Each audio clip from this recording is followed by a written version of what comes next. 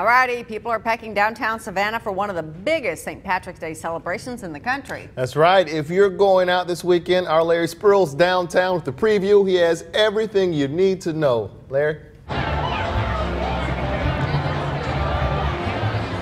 That's right, Kevin and Jennifer. I'm here live in City Market, and you might as well call us the St. Patrick's Day Information Center. We have it all here. Whether you're new to Savannah or you live here, we have it all to make your do's and your don'ts of this holiday weekend a huge success. Now, we're talking about parking, we're talking about road closures, and most importantly, your wristbands. Jonalyn Foster and LaTanya Taylor's first time in the Coastal Empire, and they plan on making this weekend a great one. That's why they call themselves Girls Gone Green. Green is for, well, St. Patrick's Day, and Foster says her group of 41 girls are ready for the party. I made 300 Jell-O shots just for the occasion. Yes, you heard her, 300. And it's an occasion both Foster and Taylor have been waiting for a while. But before that happens, you'll need an alcohol wristband. The city of Savannah is selling wristbands for anybody planning on drinking in the entertainment zone.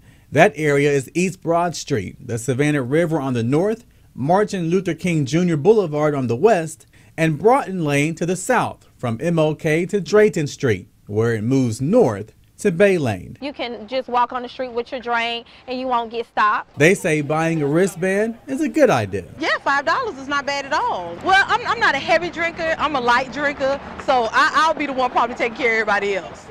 But yes, I will be having a few.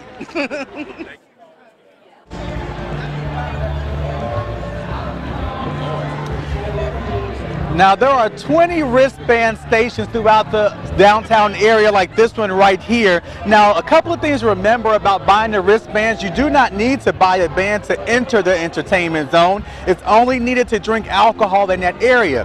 Also, you do not need a band in restaurants or bars.